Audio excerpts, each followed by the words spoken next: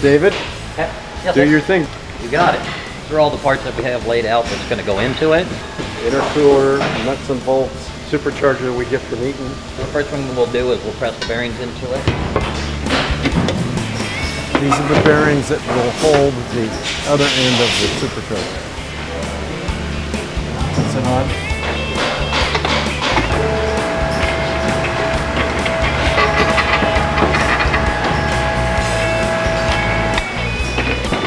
Okay, those bearings are in there. You see that they're now in. I want to dry fit the rotors. Make sure they spin okay and everything, and put the Loctite on them.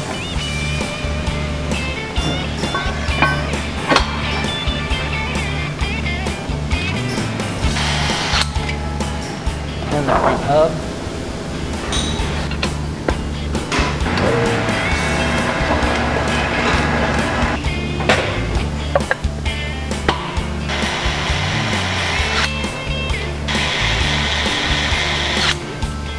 This is Nye oil.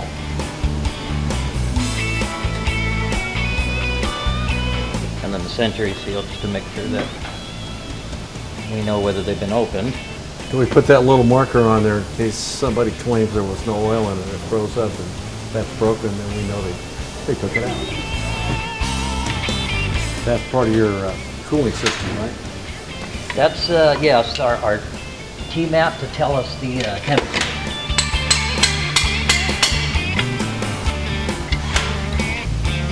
Bypass shaft for the actuator.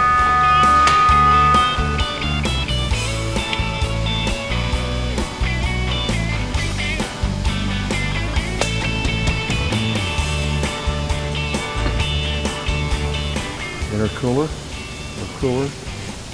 Yeah, it's so simple when you open the box and pull it out and just put it on the engine, right? Yeah, that's... That's real simple. Simply 600 horsepower. Exactly. Simply new tires every couple of bucks.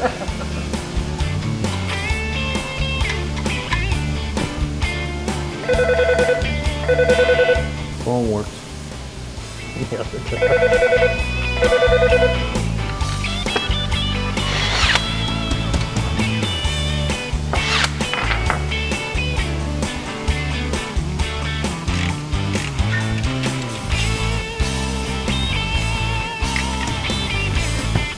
When we're engineering this thing, my guys in our plastic machine make everything and then put it on the car and make sure everything fits and clears. This is the Corvette that we had to put it on and make sure it cleared the hood.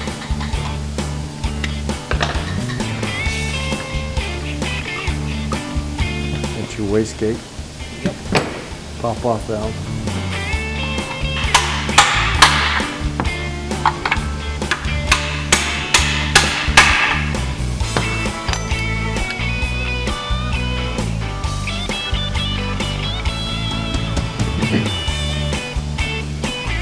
Cap it off.